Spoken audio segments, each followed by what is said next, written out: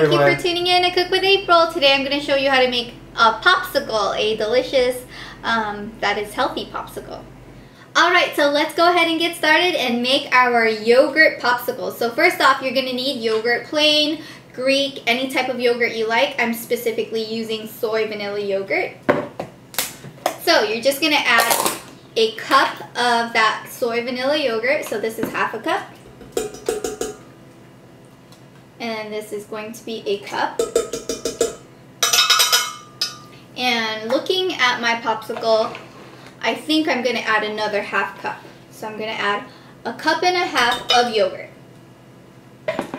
Then you are going to add however amount of strawberries. So I'm just going to add probably a cup and a half of strawberries as well in my blender.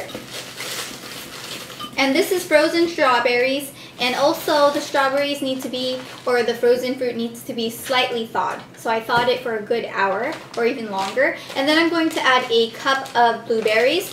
Again, you can add any type of frozen fruit that you want, even fresh fruit if you prefer. So that's like a cup and a half of blueberries. And to sweeten it up, naturally, I am not using sugar. I'm going to be using some honey instead. So let's go ahead and add about 2 tablespoons of honey. So once you've added those ingredients, that's pretty much it. You can add a banana or anything else that you want to add. So now you're just going to blend. And blend on the type of consistency you like. So if you like chunky, blend it just slightly chunky. If you like it completely blended, blend it even more. So let's start.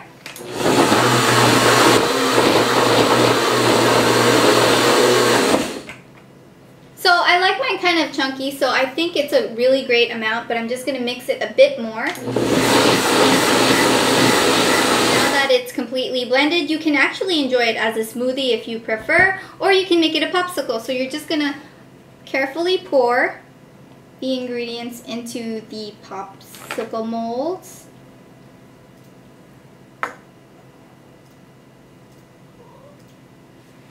And continue doing so. You're just going to place the sticks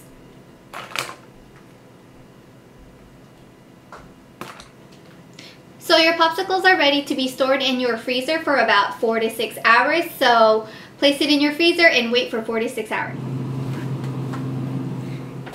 So the popsicle is ready and it's melting because I took it out too early. So take a bite. Oh man, and okay. test it out. No, just take a bite. Oh, off your hand. Okay, here we go. Mmm. Mmm. Ooh, that's really good. Did you put yogurt in it? It's all yogurt. Is it? Mm-hmm. Oh man, frozen fruit? Mm-hmm. Oh my gosh, that's so good. I love that. It just tastes just like a smoothie, except it's Popsicle. It's a popsicle. Yeah, it's a perfect snack. Yeah, so thank you friends so much for watching, and I hope you make this, and of course freeze yours longer than mine because mine is like melting away. We were so eager. Have a beautiful day friends. Bye. Bye.